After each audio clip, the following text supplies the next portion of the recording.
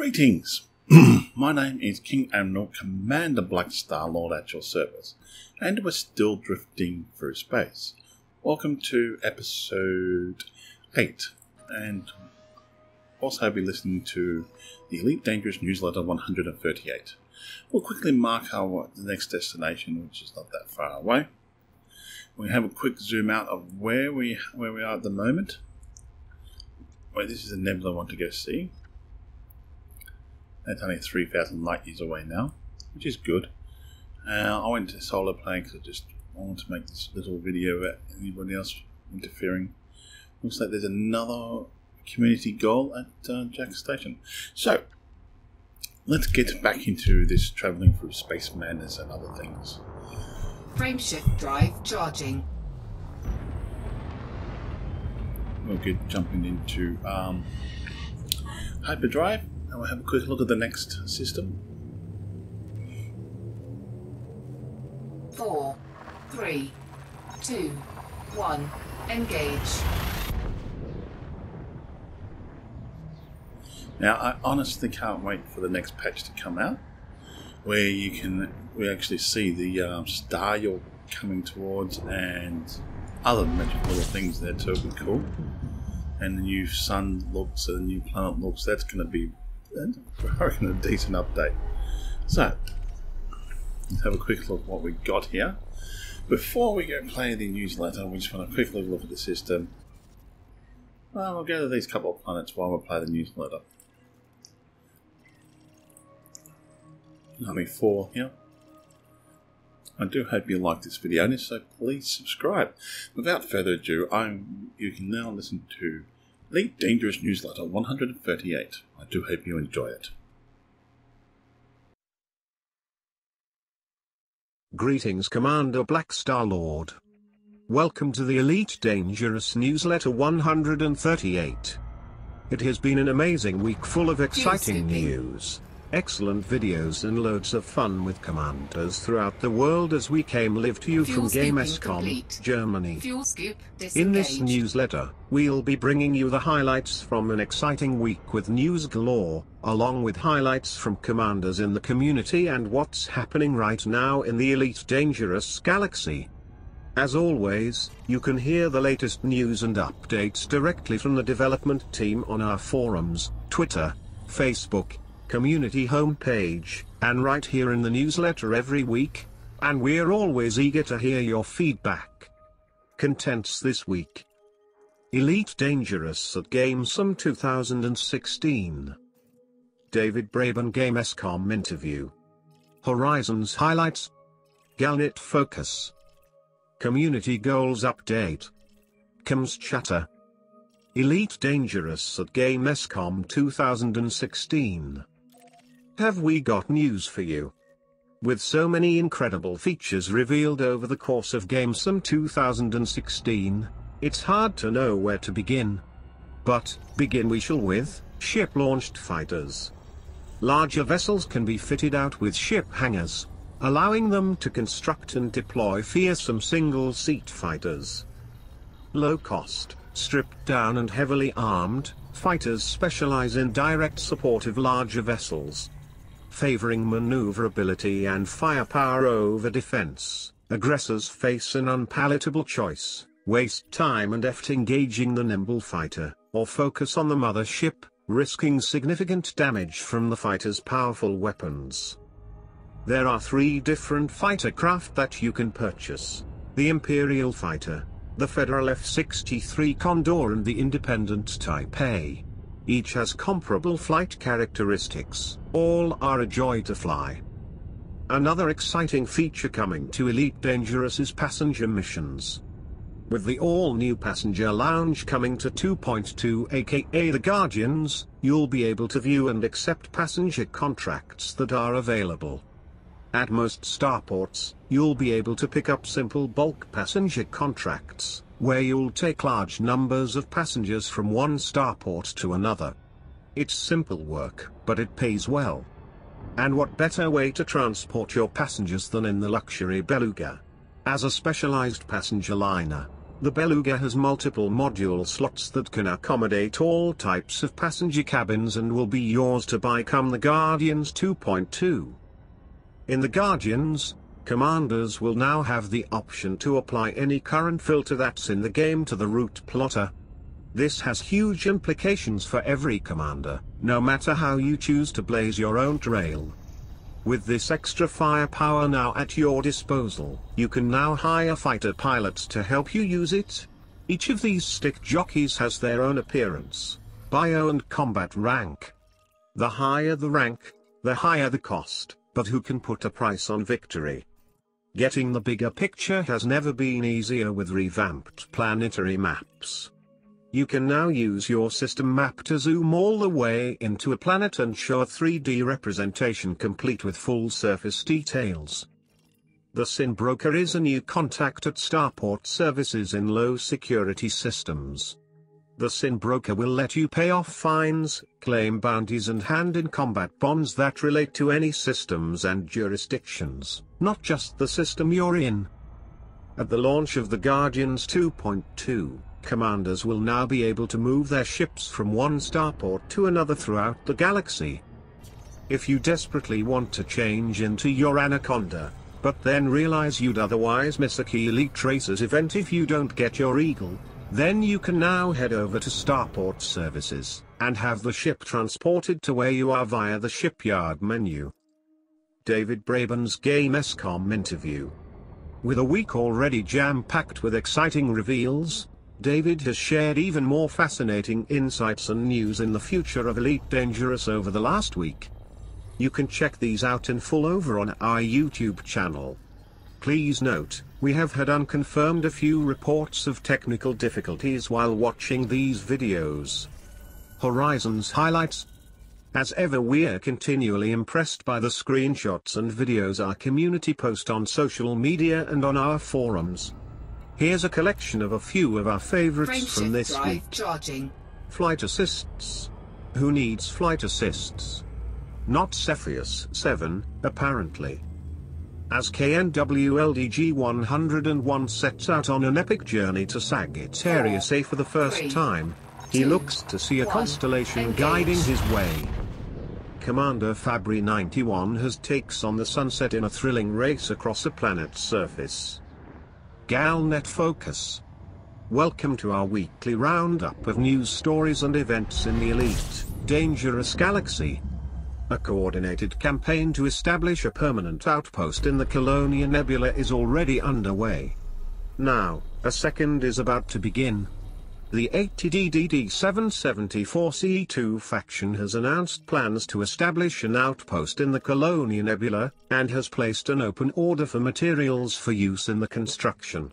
Pilots who deliver titanium, semiconductors and robotics to Jix station in the EAL Pro RSTD-394 system will be generously compensated. Allowing a week of conflict, the Pleiades Resource Enterprise has confirmed that the Federation has taken control of the Pleiades Secretary VC-216 system, having ousted the incumbent Imperial Inquisition. In a statement, a spokesperson for the organization thanked the many federal pilots who took part in the operation. Authorities in the ARC system have reported a sharp increase in the number of criminals operating in the area. Reports indicate that the agitators are attacking pilots traveling in the system, disrupting trade and generally causing discord. To counter this threat, ARC Commodities has placed a kill order on all wanted ships operating in the system, and has promised to reward pilots who deliver bounty vouchers to Austin Town Station. Comms chatter. With all that's gone on this week, comms have been quiet. That said, Commander Barnes dude struggling to keep on the right side of the law did tickle us. Thank you for listening to the Elite Dangerous Newsletter 138. Fly safe, Commanders.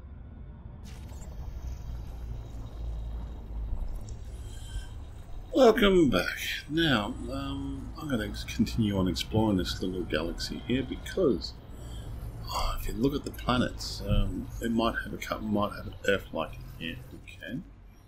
I'm hoping we do. if we do get a nerf like, it'd be good. It could probably be a water world, I'd say, and maybe that'd be a metal world again. But I have to admit, I do like the new, yeah, I do like the new system map. That's going to be good. I do like the new ships that will be coming out. That is going to be awesome and delivering the rich yuppies around the universe.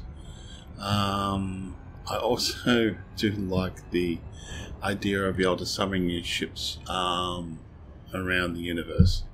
Because to me, okay, let's say you spend all that time building up a little fighter, and you're fantastic. You've taken it to the engineers. You've got it down to its book. You've got it down to its pure, simple thing. It's a fighter. That's it. And you want to take this little craft into a conflict zone or into areas. I'm going too fast again. Oh well. Double loop correction. And you want to take this into these places, and you really want to do some damage in your little fighter. What better ship to do it in? What better way to do it than just to summon it there? Now, I do like the new ships that you can spawn into another ship and also hire NPCs. Now, to me, that I wouldn't mind that either. Alright, it's a body for terraforming. It's a high metal world. I'm not sure if this will be anything, but we'll give it a crack.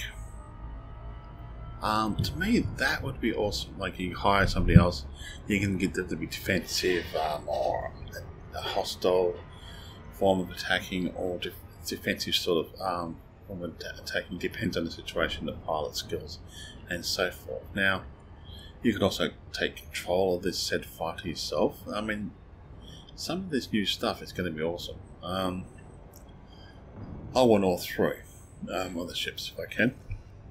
I think you can only fit two, probably in some of your in some of the vessels and some of the biggest ships. You might be able to fit two, I think, in there. Or and I hope you can fit two different types. I like the concept of 3D printing. That's one way of getting around it. Teleporting your ships to another area. Yeah, it's another way of doing it as well. But I have to admit, some of the interesting stuff is going to be more interesting stuff is going to come out, I think. I still want my own planet base though, or asteroid planet / base. Oh, another body. Wow, that's impressive.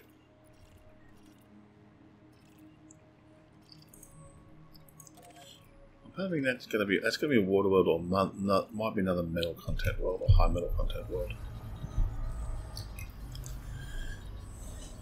As you can see, I've been out here a while and kind of stir crazy sometimes. But when you come across a system like this,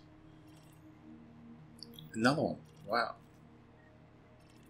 it just sort of like, yeah, really, really good.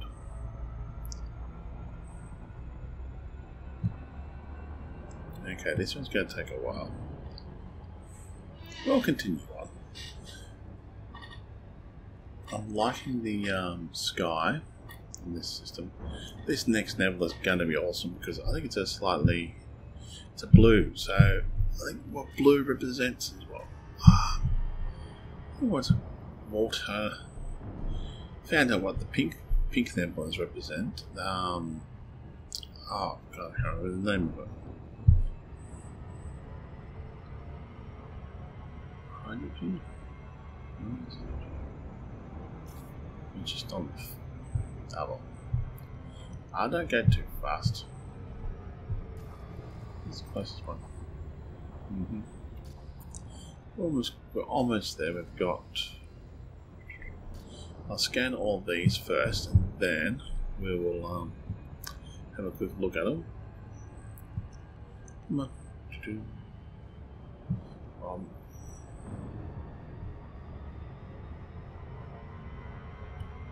So pretty much I've said my piece on what the new stuff's coming out. I do like it. I hope the planetary landing is going to be more interesting. I hope they don't make it too cartoonish, would be the word for it.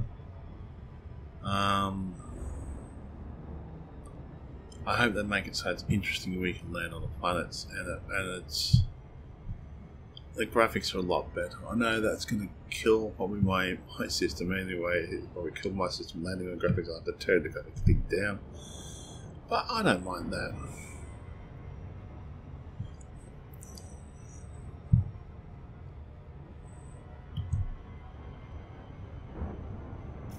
Oh, come on. It started slowing down. Oh, well, let's just go straight past.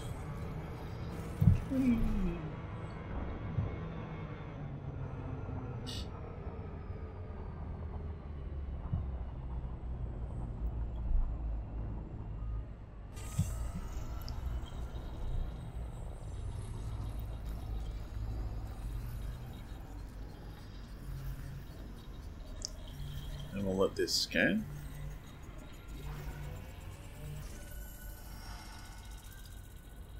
That's Wilfred. That is cool.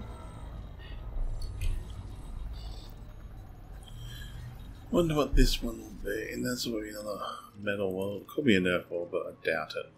But coming across like this in the system is really worth it. No, that won't be terraformable. These ones won't be, I don't think. That definitely won't be terraformable, but that's okay.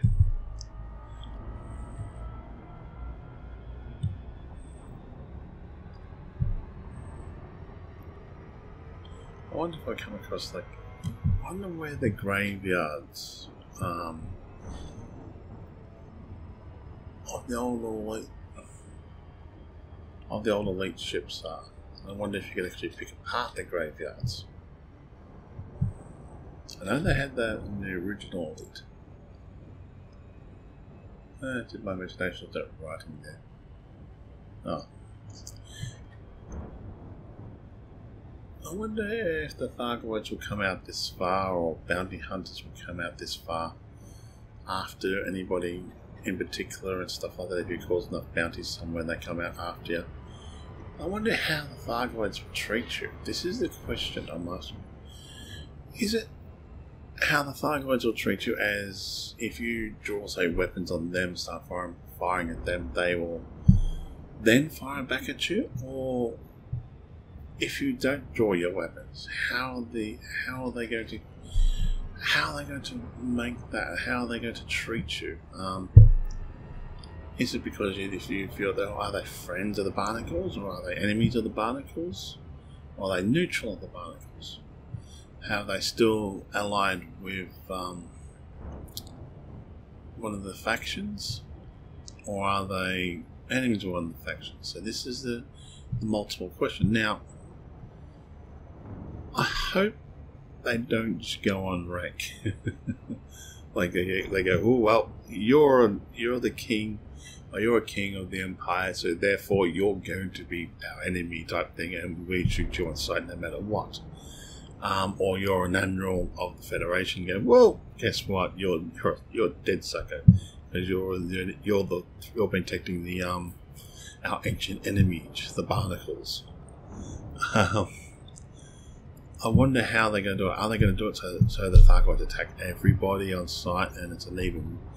That's sort of like going to be one ship basically just kick everybody's ass, or it's going to be interesting to see how they introduce the Thargoids eventually into the game. Introduce other ships you come across when you're exploring into the game, and how they interact with you. Is it they scan you and say that you're peaceful, or can they scan the history of your particular ship, where it's been, what it's doing, why you're out here, and so forth? And how are they going to achieve all those in a game? I think I'll bookmark this system to come back to it when I get back to knowing civilization, or if the space madness kicks in. I have many days yet to journey. Yeah, let's just we'll scan these last two anyway because we're here already. I think that's going to be the same one as before, so. Well, I wonder all that. How are they going to make it so?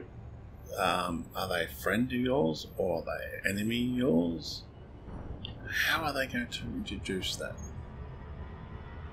Now, I have to admit, I do like the beluga's look. You've got nothing blocking your view, which is fantastic. Now, if they could if we can get the beluga to travel like a decent jump range, like go to the engineers and really boost it, squeeze it by the balls and get a decent jump range out of it, I would take it as Explorer because, okay, the reason why I do like the Asp Explorer. Okay, fair enough. Okay, you can get the Anaconda, but the wires will drive me insane. You can get the Anaconda to jump range up to 60 something light years or something like that. Somebody's got it up to 59. Oh, another loop of correction. Da-da-da. Da-da-da. So I slow down. No, not going to slow down.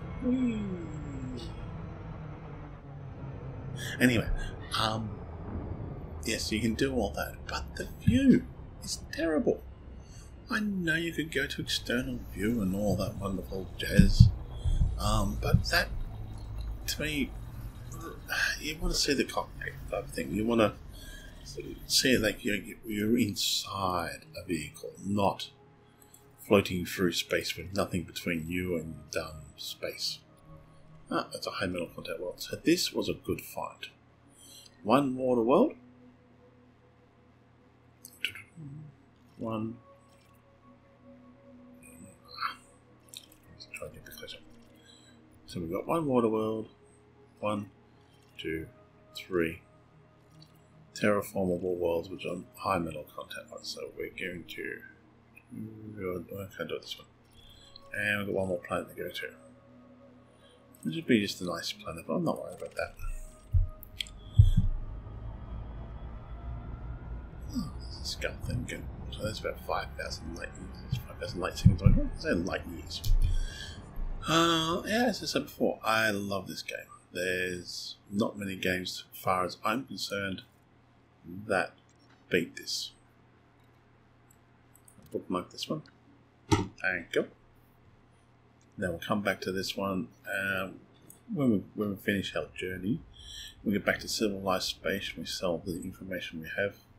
I might try to do a sell at this station, if that's open by the time I get to there, because that station needs all the help it can get. All I want to do is become triple elite. I'm almost there. I have 56% pioneer. So, back to my original thing is that how will the Thargoids treat individual pilots? Are they going to treat us all like we're hostile, or is it going to be based off a form of role playing, where they'll jump in, and if you don't draw your weapons automatically and lock onto them, they don't fire upon you. They might start talking to you. You might be able to learn something or trade with them. And language also. How is that going to play out? And I'm hoping that they don't tie it to ranking, because, well, I'm a king and an animal, and if the Thargoids don't have the Federation or the Empire and the Empire, I'm pretty much going to be screwed. No matter what ship I'm in, I might as well just take a big tank with me everywhere I go, and then just summon all my ships to where I'm in, because the Thargoids will just simply take me out, try to take me out every 5 seconds. Now, yeah, that's going to make it interesting how they set that up and how it can run up. But going back to the ship, now if you look at this ship, the only thing that's really blocking the ship are these bars. That's it. To make this a perfect ship, get rid of the bars and you would have a perfect ship. It can jump pretty far, like my little humble one can jump 39 light years, 39.98 light years, and what's the name? Average about 38 light years I can jump. That's how I try to do it, even though I've got mine completely weaponized. They're not on at the moment. I've only got the scanner on, so I've got 4 pulse lasers, 2 multi-cannons, advanced discovery spanner, and that's about it. The chef launcher and stuff like that. But I never worry about switching any of them on, because I don't need to. I'm out here quite content, unless I come across something on my little map and says, that doesn't look nice. That's when I'll start switching things on. That's the only way to do it, and then we'll find out if they're friend or foe. Hopefully they're going to be friends. I hope the Thargoids are going to be friendly too, not just attack everything like they did in the original game. It's where they pulled you out of hyperspace and you basically had no choice but to fight them. I hope they don't just base it on your rank.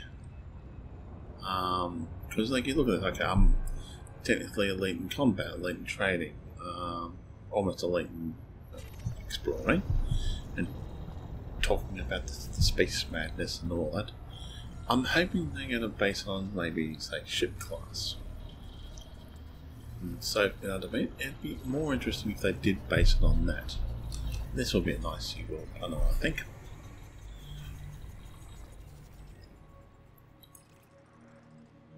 And that's how I look at it. It's like, you want to think, okay, if you're flying an iceberg planet, so if you're firing, say, like a little simple